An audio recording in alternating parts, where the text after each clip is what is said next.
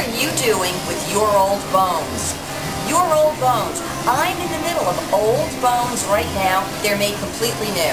I'm in the middle of what's known as the Limelight Marketplace. If the name Limelight sounds at all familiar to you, it's because you might have been a fan back in the 80s and 90s of the very famed Limelight Club right here in Manhattan.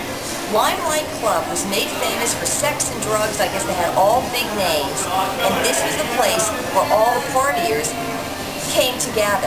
I want to show you what this place looks like.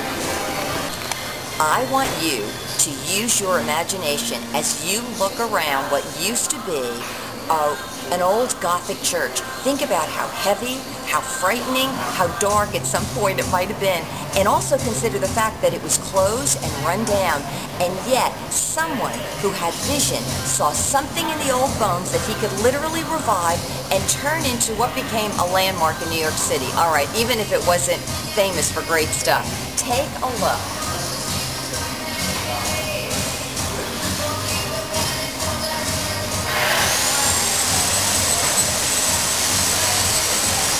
Eventually, the Limelight also fell into disrepair. The whole thing had to close up, went kapooey, and this place fell into disrepair yet again. But as recently as 1 year ago, another person saw the old bones in this place and saw it as a completely new concept.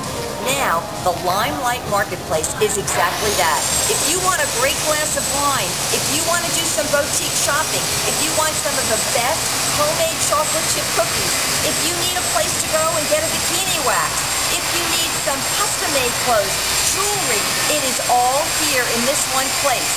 And I don't know about you, but I think it's kind of funny that a former Gothic church would also be home a generation or two later to what's known as the Cana Wine Bar. So much for old bones. If you think you are living with your own old bones, I think it's time you could get a little inspired right here at the Limelight and come up with a new idea for your old bones today. Make them new. This has been Maura right here in Manhattan with Maura for you. Bye-bye.